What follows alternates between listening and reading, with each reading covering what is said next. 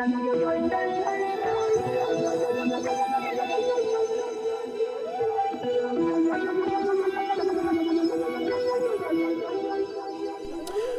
up, everybody? It's CMP with Craftmaster Productions and Studio1tutorials.com, and today, what is that? See, what is that? That's Ableton Live 9. I bought a push.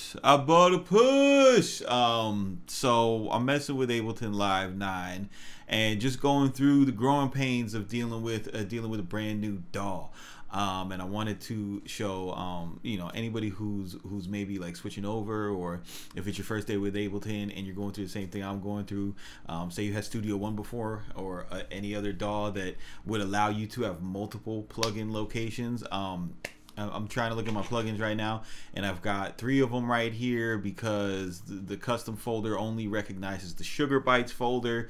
And you know, typically when you go through with this and you go ahead and click browse, and you go into your program files and say, you know, say you go into where you have the majority of your VSTs, like your 64-bit joints, like a bunch of them will be in Steinberg. You know, that's where the VST plugins is located. So if I go ahead and click to that, and then I go ahead and click rescan. It's gonna take a second, but yeah, but you'll see this. Hopefully we'll see this. Oh shit, what are you doing? But what'll happen is you will see this get repopulated with the VSTs that were in that specific folder. But because Sugar Bytes, for example, installs into their own folder, you're not gonna be able to see those, which is annoying. So the way to remedy that,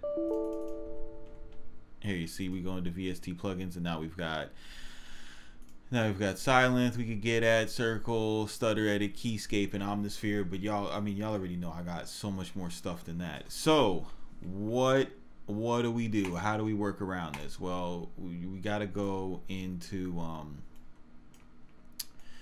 we have to go into our C drive, go to program files, and the way that we can run it is, say my VST plugins folder that has all this deliciousness in it. I got to take this now, and what it'll allow me to do is I can go, where we at? I can go to Steinberg. Let's open this up in a new Explorer window. All right. So now I can go to the Steinberg folder. Oop. And what I can do is I can create a shortcut. Let's see if I remember the key to do that. I think it's Control. So you hold down Control. No, I don't want to copy it. I don't want to move it.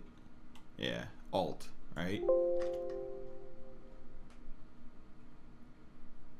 No, I don't want to place on desktop instead. Let me try it again. There you go. All right, so now I've got a shortcut in here for the don't need the Steinberg shortcut. But now that I have that shortcut, delete, we can go back to